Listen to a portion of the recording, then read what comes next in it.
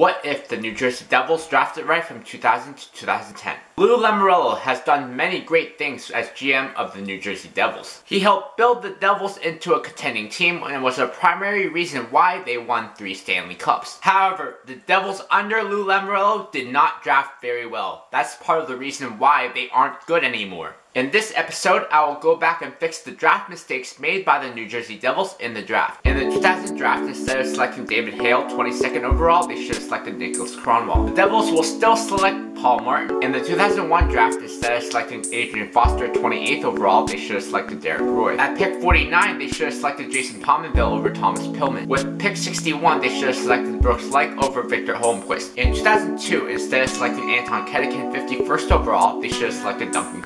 At pick 53, they should have selected Matt Stajan over Barry Tallckson. In the 2003 draft, they still select Zajac Parise in the first round. At pick 42, they should have selected Crawford over Petr Vrana. With pick 93, they should have selected Tobias Enstrom over Ivan Khomutov. In the 2004 draft, they still select Travis Zajac in the first round. In the 2005 draft, instead of selecting Niclas Bergfors 23rd overall, they should have selected TJ Oshie. At pick 38, they should have selected Justin Abdelkader over Jeff Frazee. With pick 84, they should have selected Niclas Hjarmlsson over Mark Fraser. In the 2006 draft, instead of selecting Matt Carlson 30th overall, they should have selected Brad Marchand. At pick 58, they should have selected Cal Clutterbuck over Alexander Vasyunov. In the 2007 draft, instead of selecting Mike Hoffel 57th overall, they should have selected Alex Killorn. In 2008, instead of selecting Matthias Teneby 24th overall, they should have selected John Carlson. At pick 52, they should have selected Zach Smith over Braden Berlon. The Devils will still select Adam Henrique. In the 2009 draft, instead of selecting Jacob Josephson 20th overall, they should have selected Kyle Palmieri. With pick 54, they should have selected Thomas Tatar over Eric Jelena.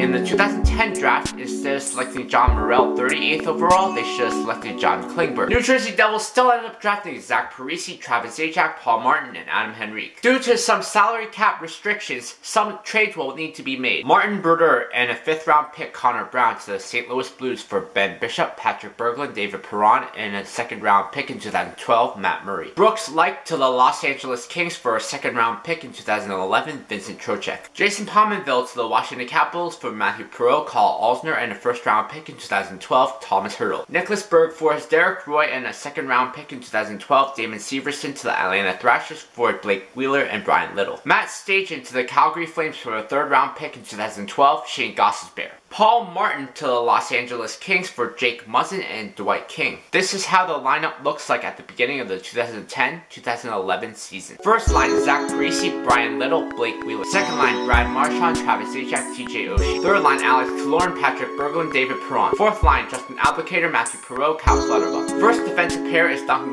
and Niklas Hjarmlsson. Second defensive pair is Carl Alsner and John Carlson. Third defensive pair is Toby Enstrom and Jake Muzzin. Goalies are Ben Bishop and Corey Crawford. The Devils have great young players in the system too, like Adam Henrique, Kyle Palmieri, Thomas Tatar, Thomas Hertl, Shane Gostisbehere, and John Klingberg. With the lineup the Devils have, they will be poised to be contenders in 2 to 3 years. Next, what if the New York Rangers drafted right from 2001 to 2011?